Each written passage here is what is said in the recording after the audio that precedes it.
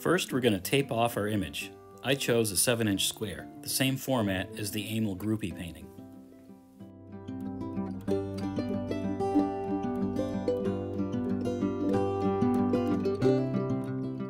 Next, I'll sketch in the composition very quickly with a pencil. I'm just looking for overall large shapes in darker and lighter areas.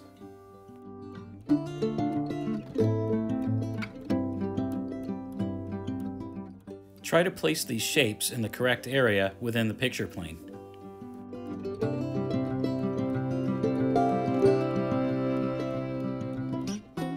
It's really important to keep referring to the picture that you're copying. That's where you're getting all your information from.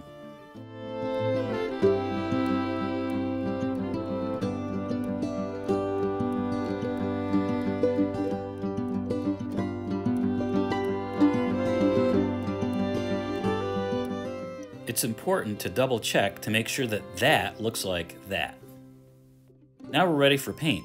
You'll need white, black, a container of water,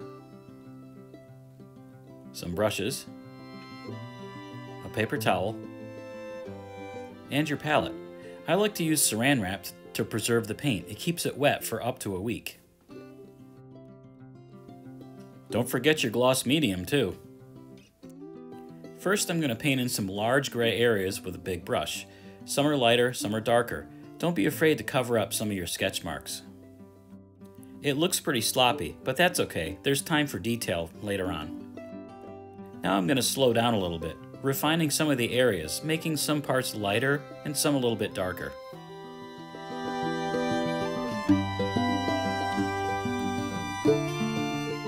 Whenever you're ready for some detail, go ahead and switch to a smaller brush.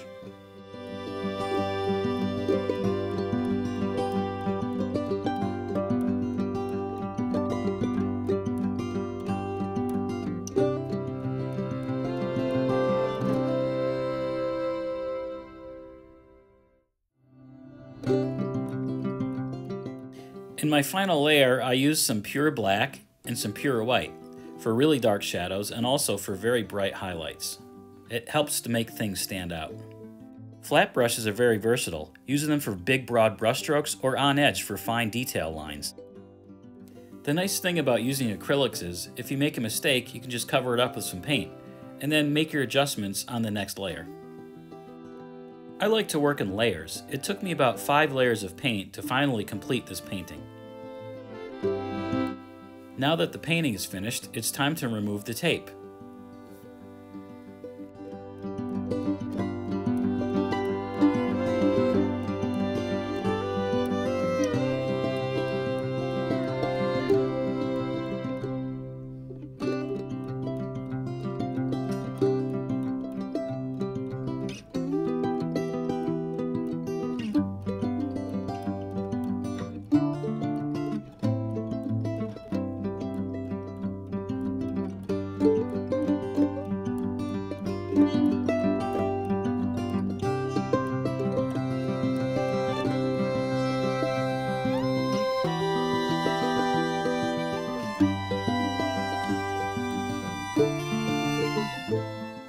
And now our painting is finished, a black and white value study of an Emile Gruppe painting.